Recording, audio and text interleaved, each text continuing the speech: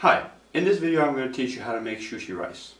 What you'll need is a rice cooker, a bowl, a spoon, a towel, rice vinegar, sushi rice, water, a fan and some sort of large kitchen bowl, preferably a wooden bowl. The Japanese use one called an oke, but I don't have one, so I use this instead.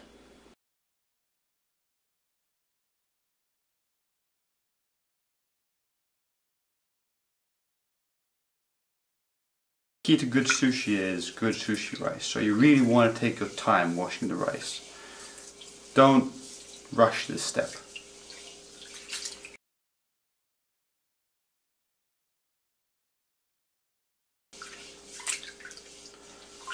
Soft, slow movements, making sure the rice loses its starch evenly.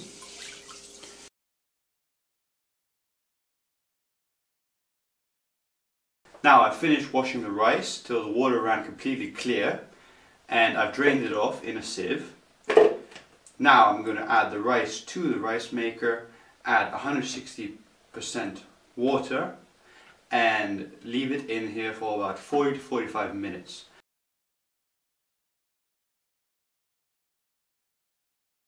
The rice cooker will finish in about 20 minutes, but I leave it an extra 20-25 minutes just to let it absorb all the moisture and liquids inside and get to the right consistency.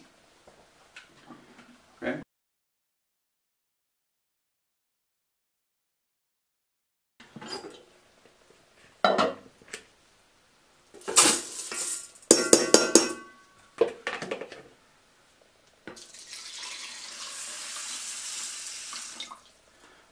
And simply on.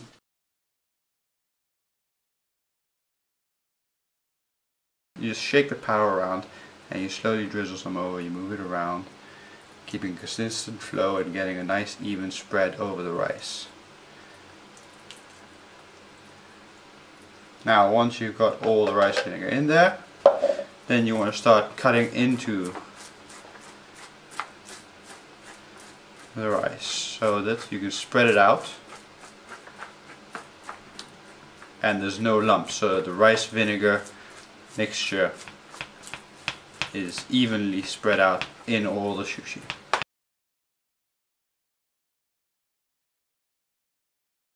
Begin cooling it down to room temperature.